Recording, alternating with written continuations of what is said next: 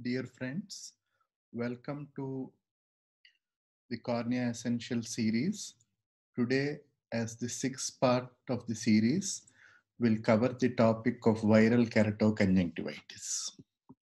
So, the scope of this talk would be under the following headings. First, we'll deal with adenoviral conjunctivitis, also called as epidemic keratoconjunctivitis.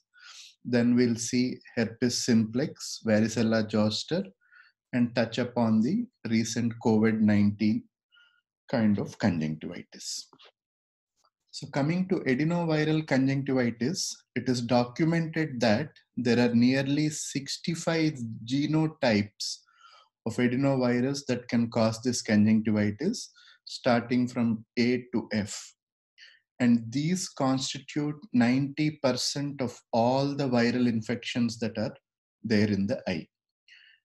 Usually, this kind of disease is self-limiting. In most of the cases, it resolves by itself in 1 week. In some cases, it may prolong till 3 weeks. Cold compresses and artificial tears does the job in most of the cases. However, though it is a self-limiting disease, because of its nature, it causes a significant morbidity worldwide, leading to economic burden. So there is absolutely no role of antibiotics in cases of adenoviral conjunctivitis. Povidone iodine have been used in some studies. Povidone iodine has been proven to reduce the duration of conjunctivitis, but it does not have any effect on the uh, complications that occur later. Steroids also have to be avoided in this disease because steroids will prolong the viral shedding.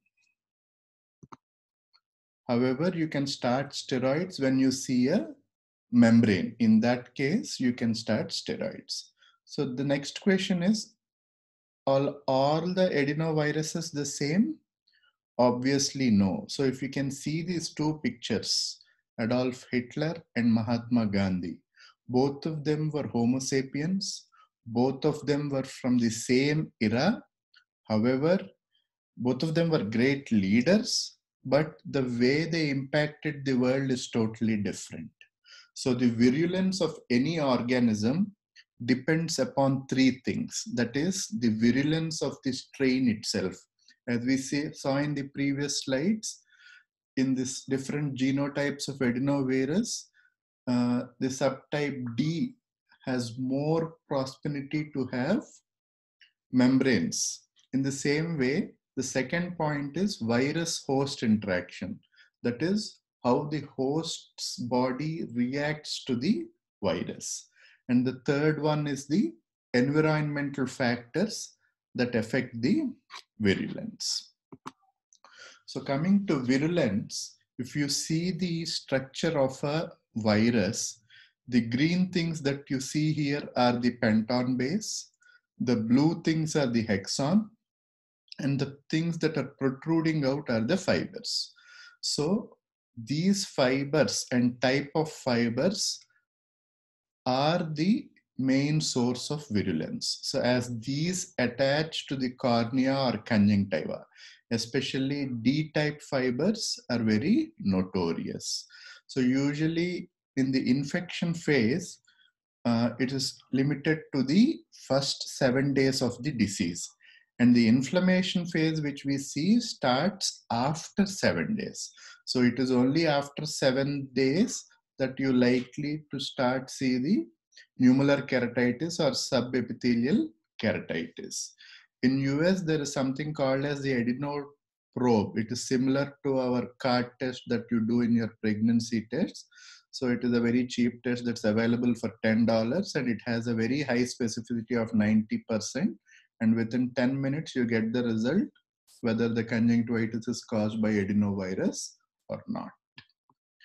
So next, coming to the inflammatory phase of the disease. This is the most bothersome part that all of us deal with on a day-to-day basis. So here there is definitely role for steroids. start off with loteprednol, and if it doesn't respond, then you go into prednisolone. And once again it responds to prednisolone, make sure you come back to loteprednol again. And never taper these steroids in adenoviral conjunctivitis abruptly. Taper it over a period of at least 4 to 6 weeks. Tacrolimus eye ointment in this condition works very well in our experience. We had a study comparing loteprednol eye ointment and tacrolimus eye ointment for nummular keratitis in a series of 100 cases, and both of them were equally effective. Cyclosporin also is documented to have good evidence against nummular keratitis. However, our experience with this drug is limited.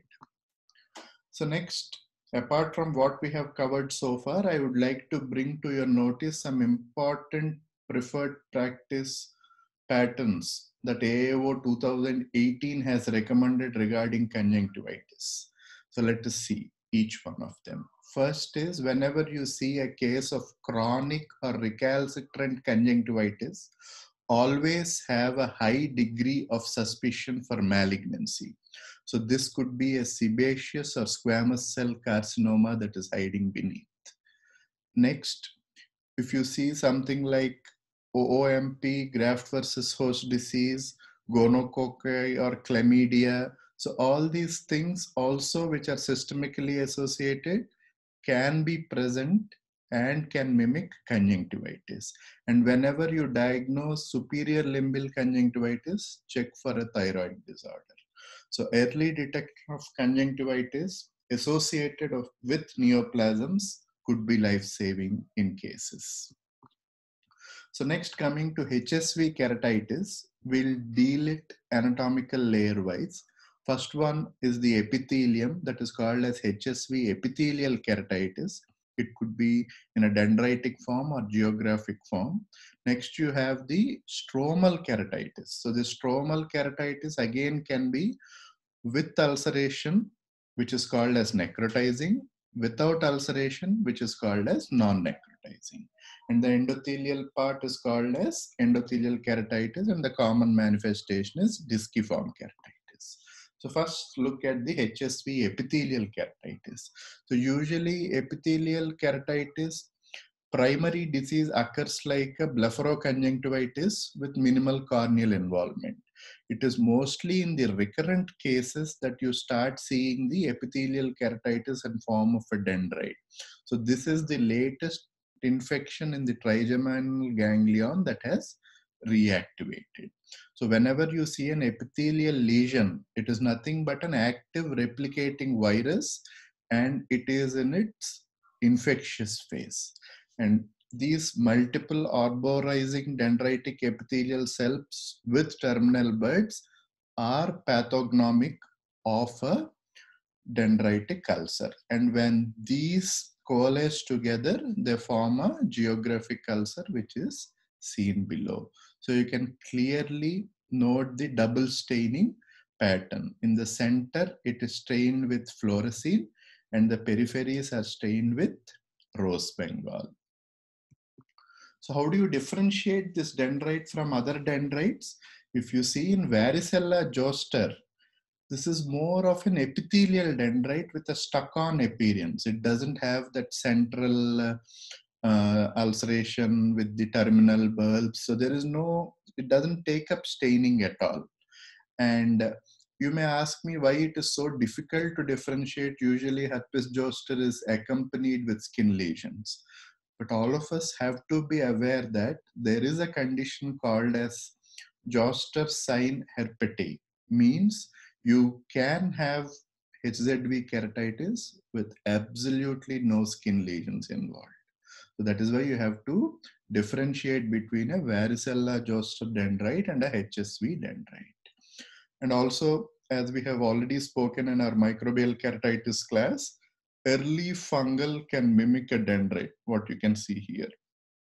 Okay, so whenever you are in doubt, do the scraping and debridement. Even if it is a viral dendrite, you're doing no harm, you're reducing the virus load. So always scrape and debride whenever in doubt. And also your suspicion should go up whenever this HSV epithelial keratitis is not responding to your treatment for a period of 2 weeks. That is, you're giving an ointment 5 times a day for 2 weeks. Still the dendrite is there. There's definitely something wrong that is going on. So coming to the treatment part, HSV epithelial keratitis, again, to some extent is a self-healing thing.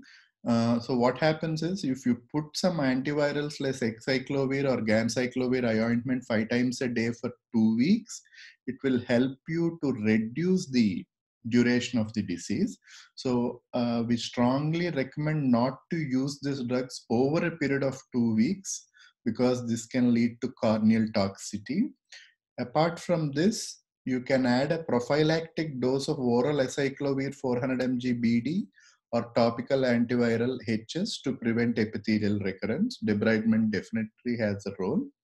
And a definite no for epithelial keratitis is never use steroids.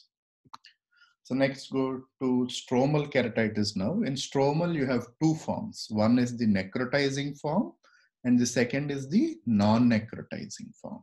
So how do you differentiate? In a necrotizing form, you have an epithelial defect with stromal melting and you can see ulceration. So here the activity is both viral infection plus immune mediated destruction. So here you have to give therapeutic levels of antiviral systemically along with steroids. So when I mean therapeutic level of antivirals, it has to be 400 milligrams or 800 milligrams of acyclovir 5 times a day. And in non-necrotizing, it is a purely an immune-related disease. It's the host response that we are seeing, and it usually has vascularization. Here, there is no role for systemic antiviral in therapeutic doses, but you can, however, continue to give it in prophylactic doses, that is 400 mg BD. You can continue, and you can. The mainstay of therapy would be steroids in non-necrotizing HSV stromal keratitis. Next, let us see endothelitis. Endothelitis, again, you have two kinds. One is the disciform. So disciform is the what you are seeing here in the above picture. Next, you have diffuse or linear endothelitis. So in this case, again, there is a role for topical steroids and prophylactic dosage of antivirals.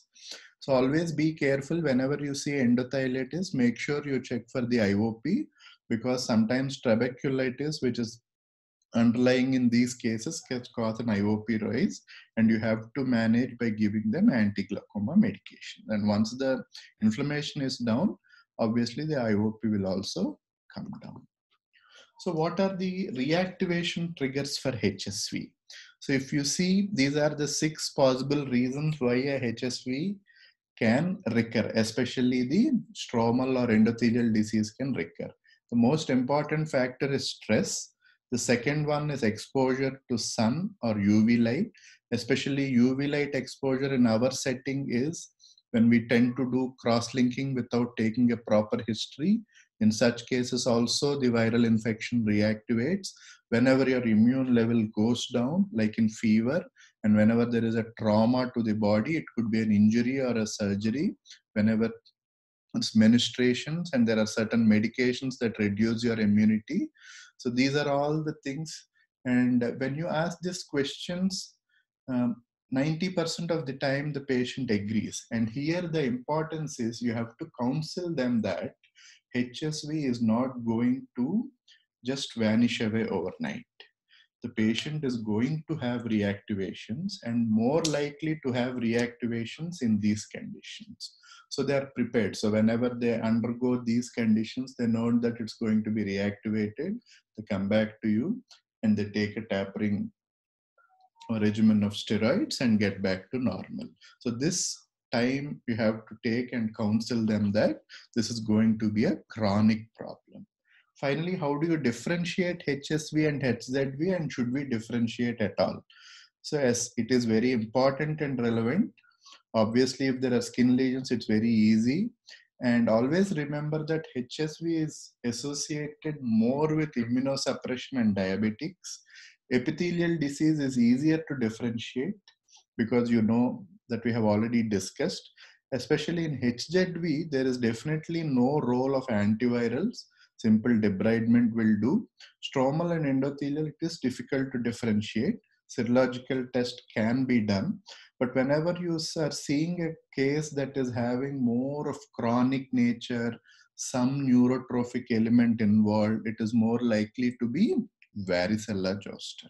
And whenever you want to err on the side, always err towards varicella zoster.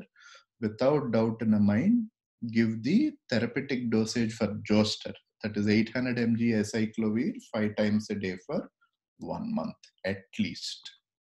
So next, what is more relevant in today's scenario is what we are seeing as COVID-19 conjunctivitis. I think this is a very, very rare phenomena. If you see the recent literature, there is nothing really substantial. There are very vague reports that the patients who are terminally ill with COVID-19 can have some form of mild follicular conjunctivitis. But the most important thing will be they will have fever and other respiratory symptoms, and also there will be loss of smell and taste in these cases. And above this, they should definitely have a travel history or a contact history with COVID-19 patients. So it is advised that whenever we are seeing conjunctivitis cases in these days, PPE should be a must. Try to avoid slit lamp examination as much as possible. And if you have an opportunity, have a dedicated isolated hot room for this disease, and also keep your medications like artificial tears or antibiotics pre-packed so that you reduce the cross-contamination when these people go to the pharmacy. So just to wrap up, for epithelial keratitis, the basic treatment would be antivirals, that is for 5 times a day for 2 weeks. If it is stromal with ulceration, you go with topical steroid with therapeutic doses of antiviral, that is 400 mg 5 times a day. If it is not having ulceration, topical steroid plus prophylactic dosage of oral viral, that is 400 mg BD. In form of endothelial, it is similar to stromal keratitis without ulceration. And these are all the antiviral drugs you have. Acyclovir is 400 mg 3 to 4 times a day. That is the treatment dose. 400 mg BD is the prophylactic dose. So if you have valcyclovir, 500 mg 3 times a day is the therapeutic dose.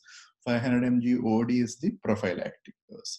So valcyclovir is very expensive when you compare to acyclovir. That is the reason we give acyclovir in most of the cases. In India, we don't have trifluridine, but we have acyclovir, that is ointment, that is 5 times a day for 2 weeks, and ganciclovir also is again same.